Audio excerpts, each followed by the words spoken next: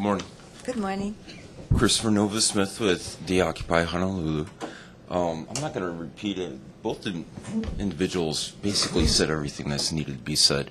One question that I do have is historically we've been seeing some of these bills that come out, and it is indeed criminalizing the homeless. Today we're faced with a challenge of a state representative that's now running around with a sledgehammer in his hand attacking the homeless. Stanley Chain, I would like to know from you, what are you doing about this situation? Because that would tell me and the public how you guys view the homeless right now.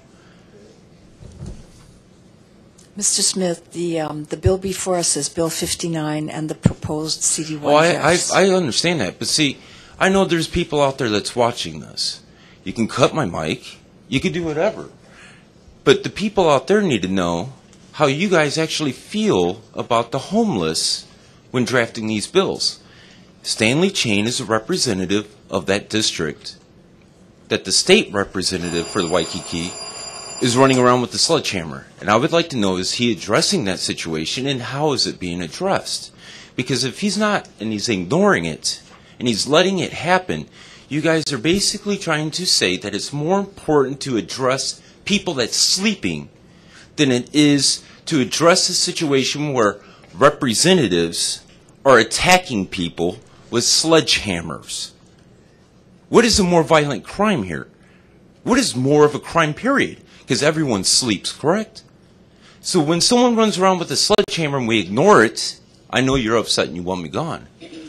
I still want an answer from Stanley Chain. Are you addressing the situation? Are you concerned about your public? Mr. Smith, we're focusing on Bill 59. You've told us how you feel. We Okay. appreciate your comments. The topic that we have before us is looking for a way to clear sidewalks in a humane way and to provide alternative locations for people to sleep and to gain access to programs. I agree. We are That's a very also good looking topic. for ways to help businesses be able to operate safely and effectively. And so, Can I propose something then? certainly, you have. Why don't you actually finish off and start housing first? Instead of just 100 people with $5 million that we've been told about, we take a look and say, we already have these services that pay for most of these things that's been added into the $5 million. It doesn't cost $5 million for 100 people to have a roof over the head. So why don't we take this money and actually spend it for housing, get them off the street? We don't have the problem, right?